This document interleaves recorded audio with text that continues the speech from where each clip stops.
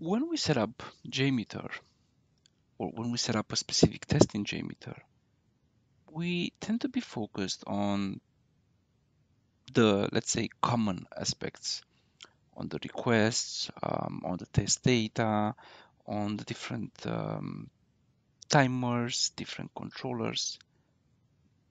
But one aspect which we don't think about is when you start a test,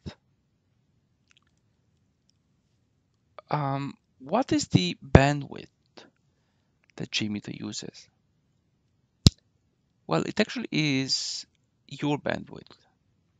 So if you have a really good internet connection, then the fact that it is using your internet connection may have false positive results, because if you're getting really good performance metrics on a really good internet connection, that doesn't really mean it will be the same in an area with poorer internet connection.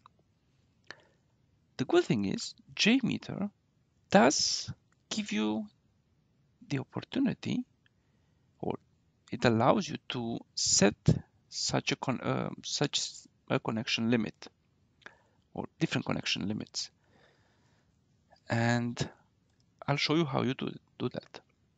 In your bin folder, so the bin folder from where you actually start the Apache JMeter GUI mode, there is a file called jmeter.properties.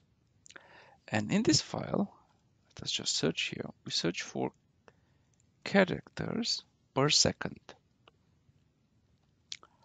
And per default, the characters per second are 0 and actually commented out.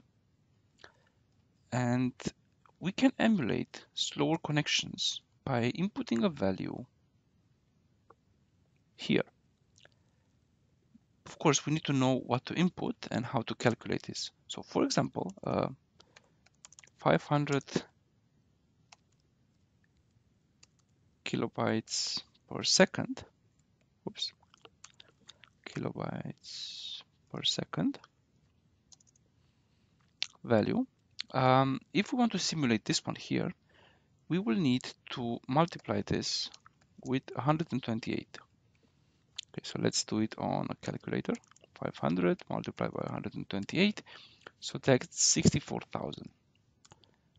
Let's do 550 just to be, or 515. 65,920. Okay, so we copy this value here. Let's save this. And of course, you will need to restart your JMeter. Let me restart mine. Okay, perfect. And let me just open a template. Actually, the same template from before. And now we can run the scenario. And we will see that it takes more time to run the request. I mean, the good thing is here, they do run pretty fast, but it does take longer time. I mean, if you want to go really, really slow, you can do that. You just need to tweak the properties in the file. So there you have it. This was how you can simulate different or slower connections in JMeter. Thank you for watching this video, and as always, I'll see you in the next one. Bye bye.